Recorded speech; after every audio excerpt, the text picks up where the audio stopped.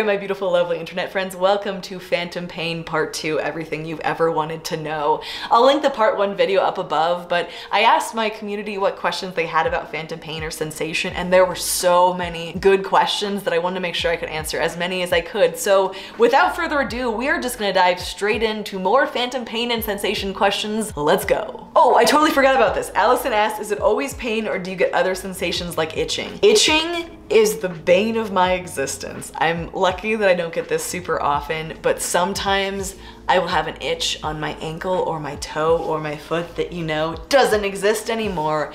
And there's literally nothing. There's nothing that I can do. I've tried icing it, I've tried heating it, I've tried taking baths, I've tried Epsom salt, I've topical icy hot or biofreeze. I have tried everything and you just have to stick it out. Like imagine having an itch that you could not itch for hours. Oh yeah, okay, we need to answer this question. Squirrel asks, does it scare you when you had it the first time? And if yes, does it still scare you? I have never actually thought about this in those terms, but yeah. The other night, I had a horrific 40 minutes of phantom pain that was some of the most severe and intense, where I was literally like crying and like yelping every time it would happen. And I like trust in the fact that I need to wait this out and it's gonna go away. But sincerely, there is absolutely no promise of that. I am just basing that on past experience and hope. When I started experiencing phantom pain after surgery, it absolutely terrified me because it was so bad and there was nothing that really helped. And I just had to go on blind faith that it was gonna get better and I was gonna do, you know, mirror therapy and things like that to try to help. But yeah, when it is something that is so unpredictable and also not easily treated, it does scare me. And when I have those episodes that are really bad, there's a part of me that's wondering like, is this it? Is it gonna feel like this forever? And thankfully it never has, but it does cause fear. That's a really good question. Alex asks, do some amputees get to live a life entirely free of phantom pain? Yes, gosh darn it, and I am jealous. I actually have two friends who have never felt phantom pain or phantom sensation. Both of them did have the TMR, targeted muscle reinnervation surgery, during their initial amputation, and that has led to much better outcomes. Mine was after my initial amputation when I was already experiencing a lot of phantom pain. But when I talk about phantom pain, they're like, yeah, I don't know, that sucks. That doesn't sound fun. And they just have never felt it. Sarah asked, does it only occur when you're awake or while you're also sleeping? I have been woken up by phantom pain a number of times. That does happen. Oftentimes I've had trouble going to sleep because of phantom pain. Like I've said before, it definitely gets worse in the evenings and as kind of like the night gets later. I am Queen, FYI. You absolutely are. Ask, have you been in the middle of speaking about or at an important event and it has stopped you in your tracks? Yes, yes, this has absolutely happened. I think I do a pretty good job in public of covering it up, but if you watch me closely, you'll see me flinching from time to time. Or like I'll be carrying on a conversation and like just stumble for a second and like try to keep going, right? I've developed this kind of mental strategy of acknowledging the pain and then being like, damn, this sucks. I am trusting it's gonna pass in just a couple seconds, and so I try to just carry on. If I'm like hanging out with friends or it's especially bad, you're gonna see more than that, right? Like I might get emotional or I might actually be like, oh my God, you know, something like that. But in public, I think it's not actually that noticeable to most people. Hey Zero asks, can it happen while walking or running? Yes, it can absolutely happen anytime, anywhere. Location and position doesn't necessarily matter, but I have personally found more often it is when I am like in a place of rest, sitting, lying down, something like that. Walking does sometimes help relieve it a little bit. Sometimes it also makes it worse, so it's kind of hit or miss. I've gotten it when I was walking, I've gotten it when I was running. It does what it wants, when it wants to. Pyramid of Bones is your username. I really hope you don't have a pyramid of bones. I feel like that would be concerning.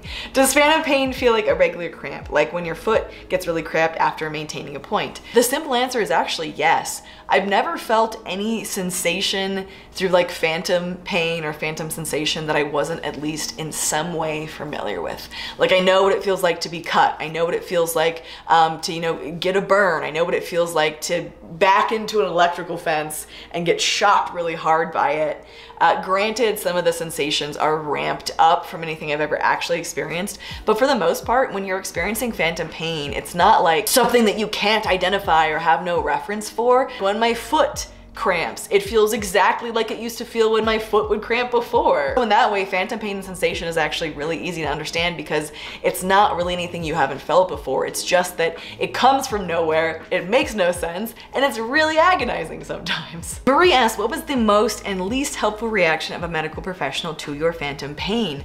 I am really lucky that, in my past I've had a lot of negative experiences with doctors, but when it comes to specifically my amputation and specifically phantom pain, I've been taken very seriously because it's a well-known phenomenon. Like, it's not something that is woo-woo or questionable. A lot of patients who go through amputation deal with phantom pain, and it can be really bad. I wouldn't even classify this as like a negative experience, but I have had, medical professionals basically be like, it's not gonna get better. Here are things you can try, but like, it might never get better.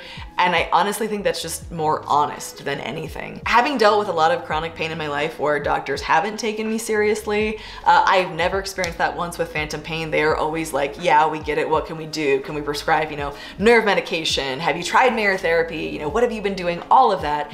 Doctors have been great about that, actually. Pregnant with Kittens wants to know, does your ankle feel like it did before the horse riding accident? Does it feel like it did after the accident but before getting fused, or does it feel fused? What era of your ankle does it feel like? I do think my ankle had many different eras, right?